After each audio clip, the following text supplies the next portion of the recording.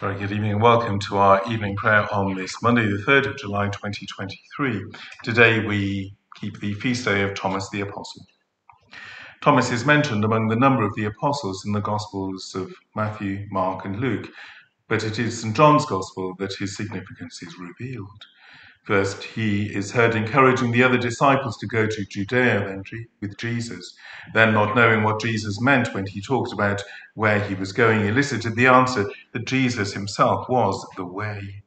But probably the most famous incident was when the apostle, notably unconvinced by reports of Jesus' resurrection, caused Jesus to show him the marks in his hands and his side. Thomas then acclaims the risen Christ with the words that have been described as the great climax to St. John's Gospel, "My Lord and my God." So our evening prayer for the feast day of St. Thomas. O God, make speed to save us. O Lord, make haste to help us. Blessed are you, Lord God, creator of day and night. To you be praise and glory forever. As darkness falls, you renew your promise to reveal among us the light of your presence. By the light of Christ, your living word, dispel the darkness of our hearts, that we may walk as children of light and sing your praise throughout the world. Blessed be God, Father, Son, and Holy Spirit. Blessed be God forever. And our hymn, How Beauteous Are Their Feet, and it's sung to the tune St. Thomas. How beauteous are their feet, who stand on Zion's hill, who bring salvation on their tongues, the words of peace reveal. How happy are our ears that hear this happy sound, which kings and prophets waited for and sought but never found. How blessed are our eyes that see this heavenly light. Prophets and kings desired it long, but died without the sight.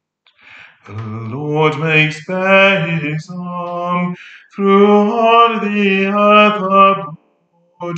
Let every nation now behold their Saviour and their God.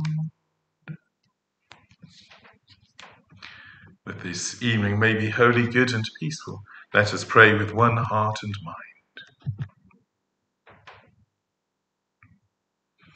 As our evening prayer rises before you, O God, so may your mercy come down upon us, to cleanse our hearts and set us free to sing your praise, now and forever.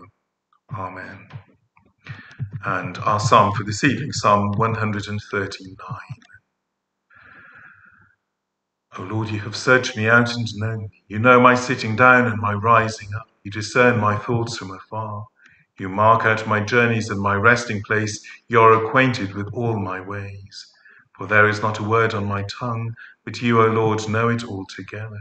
You encompass me behind and before. You lay your hand upon me.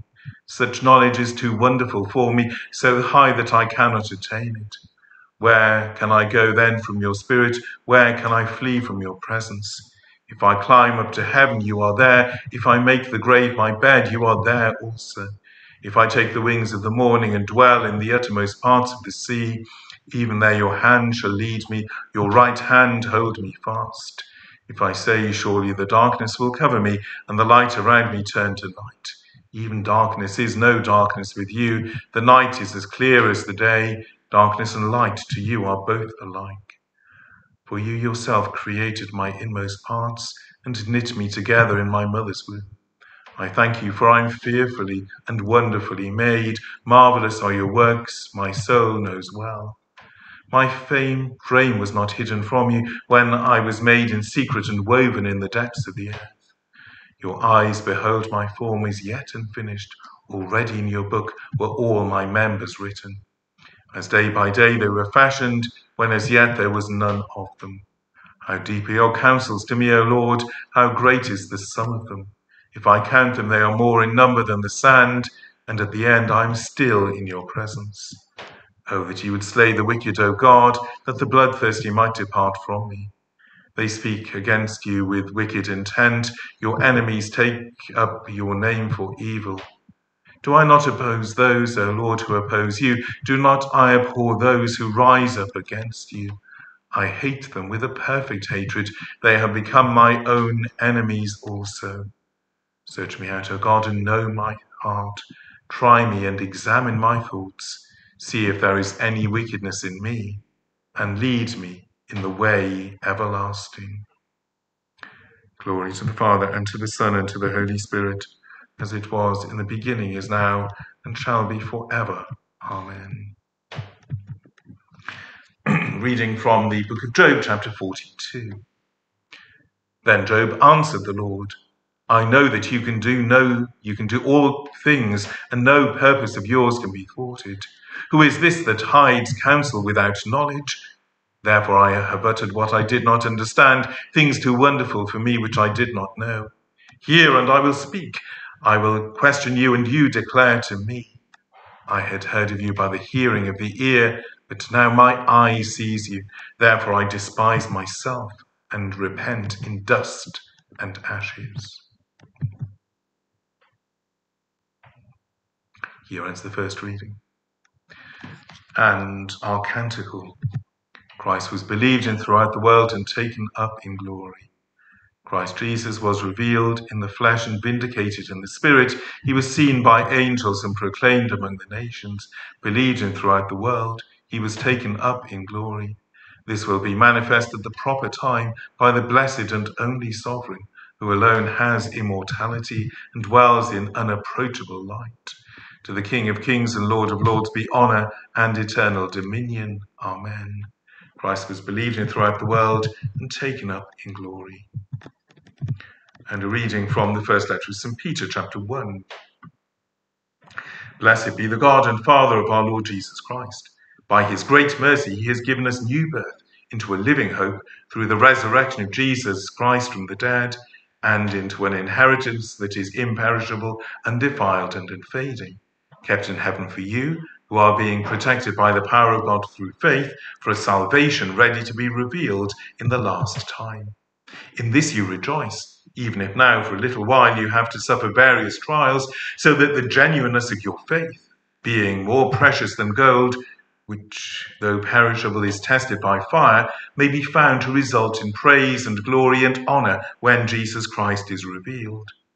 Although you have not seen him, you love him, and even though you do not see him now, you believe in him and rejoice with an indescribable and glorious joy, for you are receiving the outcome of your faith, the salvation of your souls. Concerning this salvation, the prophets who prophesied of the grace that was to be yours made careful search and inquiring about the person or time that the Spirit of Christ within them indicated when it testified in advance to the sufferings destined for Christ and the subsequent glory. It was revealed to them that they were serving not only themselves, but you, in regard to the things that have now been announced to you, through which you brought good news by the Holy Spirit sent from heaven, things into which angels long to look. Here ends the first reading. Second reading. And our responsory. Trust in the Lord with all your heart and be not wise in your own sight. Trust in the Lord with all your heart and be not wise in your own sight. In all your ways acknowledge him, and he will make straight your paths. Trust in the Lord with all your heart. Glory to the Father, and to the Son, and to the Holy Spirit. Trust in the Lord with all your heart, and be not wise in your own sight. And the Magnificat. On the foundation stones of the heavenly city are written the names of the apostles of the Lamb. My soul proclaims the greatness of the Lord. My spirit rejoices in God my Saviour. He has looked with favour on his lowly servant. From this day all generations will call me blessed. For the Almighty has done great things for me, and holy is his name. He has mercy on those who fear him, from generation to generation. He has shown strength with his arm, and has scattered the proud in their conceit, casting down the mighty from their thrones and lifting up the lowly. He has filled the hungry with good things and sent the rich away empty. He has come to the aid of his servant Israel. to remember his promise of mercy, promise made to our ancestors, to Abraham and his children forever. Glory to the Father, and to the Son, and to the Holy Spirit, as it was in the beginning, is now, and shall be forever. Amen. On the foundation stones of the heavenly city are written the names of the apostles of the Lamb. So we come to our prayers of intercession. As we pray for the church throughout the world, we pray for the Diocese of Northern Uganda, for its Bishop Johnson. We pray for the Valley Crucis mission area, especially for the work of the Reverend Cass Mary today as she begins her curacy there. We also pray in the life of the diocese for Olwyn Lytton Smith as she begins her work today as our new diocesan secretary. We continue to pray for the needs of the world around us, particularly for peace throughout the world, in Ukraine and Eastern Europe. We pray for all those who continue to face the cost of living crisis. We pray for those who are sick, amongst them Louise, Gordon, Joshua, Derek, Jess, Luna, Maldwyn, Meyer, Stan and Frida. And we remember the faithful departed, among them Gerald. And so our general prayers of intercession, let us pray.